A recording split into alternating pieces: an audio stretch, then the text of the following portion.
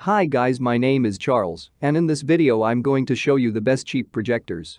A cheap projector can be a great way to spice up a living room or bedroom without breaking the bank. An affordable projector can also be a clever way to create a big screen home cinema experience in a small space that doesn't have room for a large 4K TV. They can often be a lot cheaper than buying a new TV too.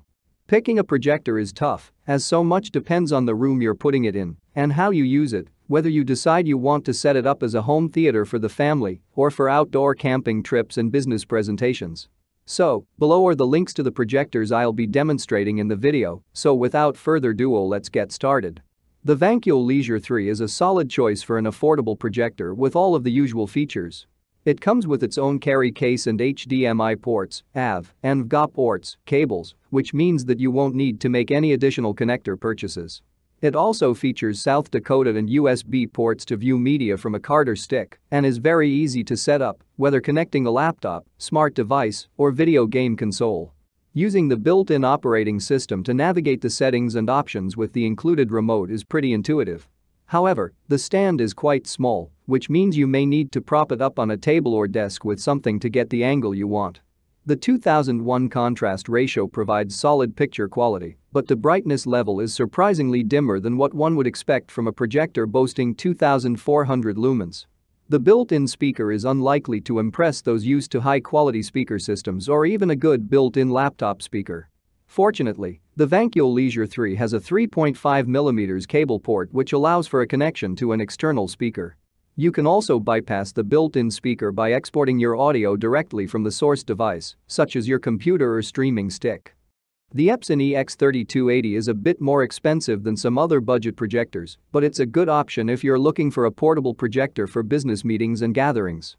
The 768p XGA resolution and 15,001 contrast ratio mean that documents with a lot of text and fine details will clearly display when projected. The support for HDMI, USB, and VGA inputs should suit most modern business needs. While the lack of an South Dakota card slot is inconvenient, you can always transfer the data to a USB stick or a device connected via cable. 3600 lumens, a good number for such a relatively cheap projector, also provide a clear picture and doesn't restrict your presentations to a completely dark room like other projectors in this price range. The built-in sensor that automatically corrects the image to ensure it's not distorted is also impressive. The Benq HT2150 ST is admittedly on the higher end of the cheap projector category, but it's still worth considering, especially if you want a good projector for playing video games.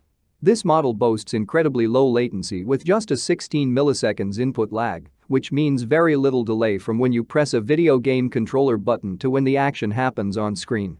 This budget projector also boasts a 1:1.69 foot throw ratio that gives you an extra 2 feet of image for every foot away from the wall or screen that the projector sits. This ratio is good as it will allow you to make a sizable projection when used in a small place, such as a child's bedroom or tent. The 2200 ANSI lumens allow the Benq HT2150 ST to put on a generally solid show in dimly lit rooms, while the support for 1080p resolution and 15,001 contrast ratio produces a projection with solid colors and fine details. Where this projector really impresses is with its range of ports. With 2 HDMI ports, a USB-A port, a USB Mini-B port, 3.5mm input and output audio jacks, an RS-232 control port, and a PC VGA port, very few devices won't be able to connect to the Benq HT2150 Street.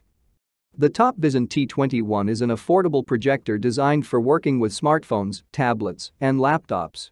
It can connect to devices via HDMI, USB, VGA, and AV, and mirror their displays on a wall or screen in 1080p resolution.